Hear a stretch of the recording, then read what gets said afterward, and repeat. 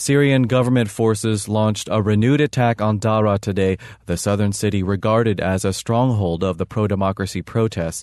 According to activists, government forces used tanks, armored vehicles, and smoke bombs in the area.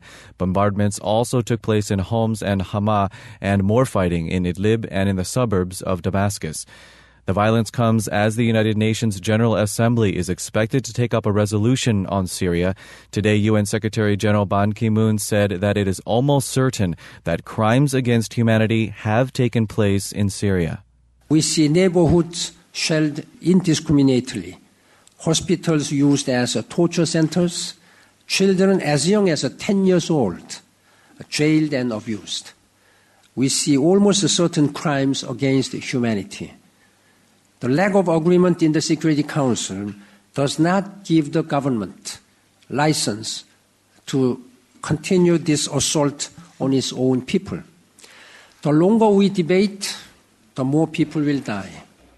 Ban's statements come after UN High Commissioner for Human Rights Navi Pillay urged the Security Council to refer members of the regime of Bashar al-Assad to the International Criminal Court for prosecution. In a bid to counter mounting international criticism, al-Assad's regime announced a constitutional referendum. Russia, a staunch ally of Syria, called it a step forward, but activists criticized the move, saying protections in the current constitution are routinely violated by the regime. The local coordination committees, a coalition of activist groups in Syria, released a statement today calling on people to reject and boycott the referendum, restating the movement's goal to establish a civil state based on a democratic, multi-party political system. The United States has also criticized the referendum plan.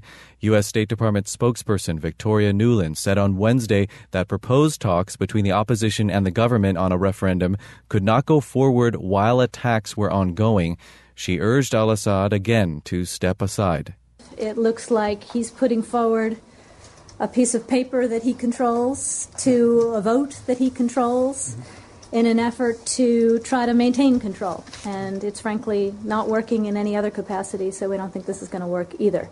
He knows what he needs to do. If he really cares about his people, the violence just needs to come to an end, and he needs to get out of the way so we can have a democratic transition.